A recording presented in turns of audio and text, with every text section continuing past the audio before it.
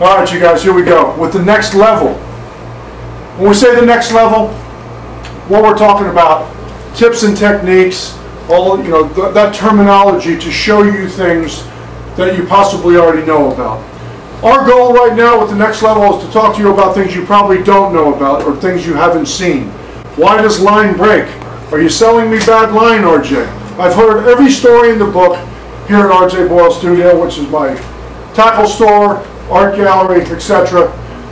As for the films, we do instructional films. You can go to the website RJ Boyle Studio and you can download films and watch 27 instructional films up to 3 hours. The next level is basically a tips and technique section on the next level. As we show you this one this week, I want you to think about something that you've experienced in the past, whether you were wahoo fishing, deep dropping for snappers, sword fishing, deep dropping. I want you to think about your tackle. And obviously how anal you are about your gear, your guides, the tip on your rod, the actual reels themselves, service-wise, anatomically-wise. So check this out. Being a deep drop specialized store, we deal with braid all the time.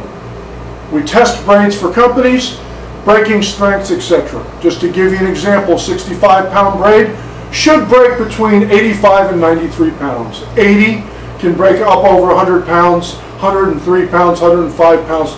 And depending on the manufacturer, braids all have different feel to them. Some of them have wax coatings, some of them don't. Some of them are hollow, some of them aren't. While I'm showing you this on a couple of Tiagras, this has nothing to do with the reel, the manufacturer of this particular reel, or the braid. This is a technique or something that somebody's doing to the line that causes the line to break. Avid, Alutechnos, all of them. Pen. If you're fishing braid, and I don't care what pound test it is, you need to do what I'm about to do to see if your reel does this. Again, I'm using a Tiagra right now because that's what's in front of me here at the shop. I'm also going to show you that sometimes this works and sometimes it doesn't, which throws a loop into the whole thing, so you better check all your gear. Right now, basically a Tiagra 80 wide, I'm locking it up. I got 12 pounds of lead on the end. I've got 80-pound Power Pro Super Slick. Okay? Again, not mattering if this was Suffolk's, Diamond Braid, or all of them.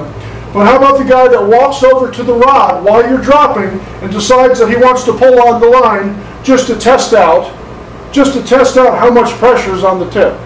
The problem is when a guy does that 1 or 2 times, and as I pulled on it 3 times there, I can tell you that I just marred the braid. And if I pull up 1 time, just like I did there, okay? Maybe you can go back and you can show that slowly. But what just happened, so you know and understand, all reels with a bridge that go across, underneath, to the feel, are not sharp. It feels relatively dull.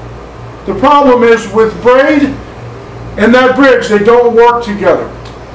So if I lock the reel up and you got the guy that goes over and decides to pull on the braid and break it without 5 pounds of drag, that's why it's breaking. But understand something. That's never generally how it breaks. Very few people have sat here and broken it with 5 pounds of drag right here at the reel. Here's what's happening. The guy drinking the beer on the boat, or the guy generally that doesn't know anything and you don't really want people touching your rod while you're fishing, walks over and decides to do this twice, just to act like he's doing something. The problem is at that particular spot he just marred the braid.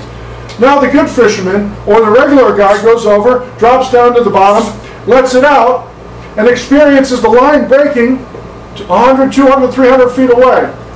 The next call is to me that I sold him bad braid, and or Power Pro sucks, or Suffolk sucks, or this one sucks. The manufacturers of the line, Portland, all of them, they make good products. Some break higher than others. The problem is that whatever reel you have inside, your line's been marred. For me to sit there, be able to grab the line, pull back on it, right there, and break it, just goes to show that there's a problem with this reel. Now, I'm going to show you another Tiagra, 100-pound braid. Pull to the bridge of the reel, and it does not break. Pull it off. As you look at it and feel it, very, very little chafe on the line. Some reels do it, some reels don't. Okay? Check all your reels and think about this for a second. Replay in your mind the past if you've ever broken anything or wondered or held a shop accountable or a line has nothing to do with manufacturing a machine or a reel or whatever. It's not always the same. None of them are perfect. None of these companies are perfect. It's just the way it is. How many times have you been wahoo fishing, had weed on a lead and gone over and pulled the line? How many times to shake off the grass? Do not ever do it with these reels. Bridge of the reel is always going to do something to the line.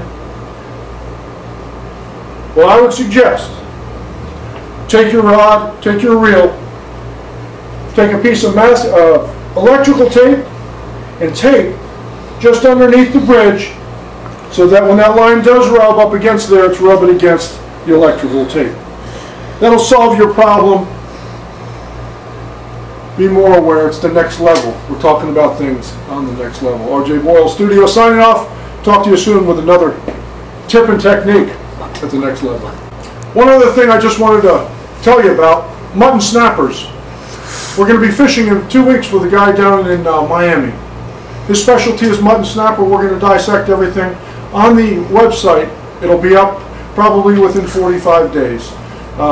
Just go to RJ Boyle Studios, go to the film section, and you can click on one of 27 films. You can download it, buy a thumb drive with all of them on it, or actually a CD. So either way, a few weeks, look forward to the mutton snapper film.